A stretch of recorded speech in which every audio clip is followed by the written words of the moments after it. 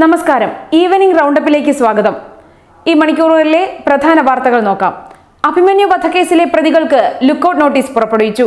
8 പേർക്കാണ് lookout notice പുറപ്പെടുവിച്ചിട്ടുള്ളത്. Maharajas college വിദ്യാർത്ഥിയും SFI പ്രവർത്തകനുമായ അഭിമന്യു വധവുമായി ബന്ധപ്പെട്ടാണ് lookout notice പുറപ്പെടുവിച്ചിരിക്കുന്നത്. Muhammad Shaheem, Fayis PM, Arif bin Salim, Shifas VN, Sahal, Jisal Razak, Thanseel, Sanid എന്നിവർക്കാണ് ലുക്കൌട്ട് നോട്ടീസ് പുറപ്പെടുവിച്ചിട്ടുള്ളത്.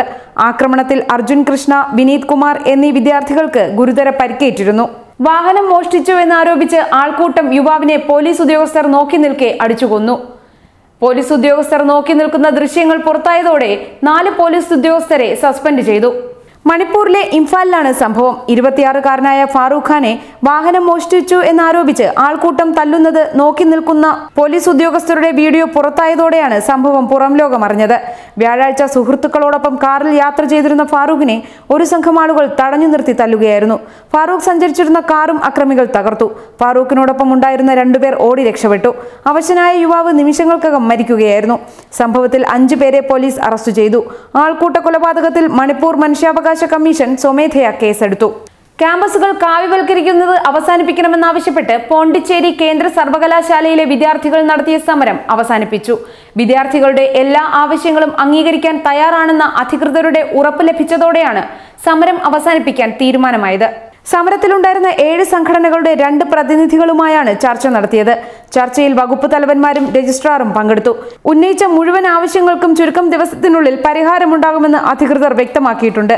മാറ്റണമെന്ന് വിദ്യാർത്ഥികൾ ആവശ്യപ്പെട്ട ബോർഡുകളെല്ലാം എടുത്തുമാറ്റി. ഇനി അവ സ്ഥാപിക്കില്ലെന്നും ഉറപ്പു നൽകിയെന്ന് SFI unit committee member Abhijith Sudhakaran മാധ്യമങ്ങളോട് പറഞ്ഞു. ആവശ്യങ്ങൾ പ്രായോഗികമാക്കാനുള്ള കാലതാമസം മാത്രമേ ഇനി ഉണ്ടാകൂ എന്നും ക്യാമ്പസ് അധികൃതർ അറിയിച്ചിട്ടുണ്ടെന്ന് വിദ്യാർത്ഥി സംഘടനാ നേതാക്കൾ പറഞ്ഞു. ഗോവയിൽ നേതൃമാറ്റ ചർച്ചകൾ BJPയിൽ പുരോഗമിക്കുന്നതിനിടെ സർക്കാർ രൂപീകരിക്കാൻ നീക്കുപോക്കുകൾ സജീവമാക്കി കോൺഗ്രസ്. സർക്കാർ രൂപീകരണത്തിനായി ക്ഷണിക്കണമെന്നാവശ്യപ്പെട്ട് കോൺഗ്രസ് ഗവർണറെ സമീപിച്ചു. നാളെ ഗവർണറുമായി കോൺഗ്രസ് നേതാക്കൾ കൂടിക്കാഴ്ച നടത്തും. നേതൃമാറ്റം സംബന്ധിച്ച് സംസ്ഥാനത്ത് BJP നടത്തുന്ന നീക്കങ്ങളിൽ വ്യക്തത വരാത്ത സാഹചര്യത്തിലാണ് കോൺഗ്രസ് നേതൃത്വം സർക്കാർ രൂപീകരണത്തിനായി ശ്രമങ്ങൾ തുടങ്ങിയത്. കർണാടകത്തിലെ പോലെ ഘടകകക്ഷികൾക്ക് മുഖ്യമന്ത്രി സ്ഥാനം നൽകി സർക്കാർ രൂപീകരണത്തിനാണ് കോൺഗ്രസ് ശ്രമം. നിയമസഭയിൽ 3 MLA-മാരുള്ള ഗോവ ഫോർവേഡ് പാർട്ടിയെ ഒപ്പം കൂട്ടാൻ കോൺഗ്രസ് നീക്കം തുടങ്ങി. മലയാളി താരം Jinson Johnson Arjuna award. Jinson Jakarta Asian ഗെയിംസിൽ 1500 മീറ്ററിൽ സ്വർണവും 800 മീറ്ററിൽ വെള്ളിയും നേടിയിരുന്നു.